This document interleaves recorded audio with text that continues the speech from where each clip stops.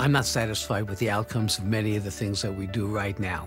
We certainly cure more people and have people living longer today, but we still have a long ways to go. And all that sort of comes together in the clinical trial. The standard of care is different based on your particular type of cancer, but we also layer on top of that the clinical study drug that we are trying to test to see if it's better than the current treatment. In the oncology space, success might be proving that we help somebody to live longer. We help them to have a better quality of life. And as participants of the study, they are participating in science. They are actively participating with the researchers in evaluating whether or not a particular study drug will have an effect in their particular disease state.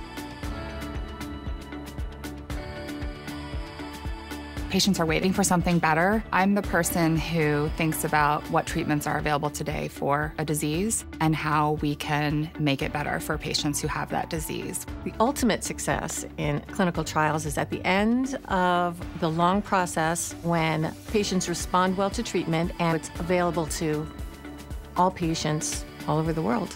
All the staff that works together to achieve the best outcome, that sort of team effort was what brought me into medicine in the first place. I look into the future and think, how do we make a brighter future for the next generation, for this generation? I know that today we don't have all the answers, and without clinical trials, we won't find new ones. As a participant of a clinical trial, they will also be furthering science and possibly helping other people just like them.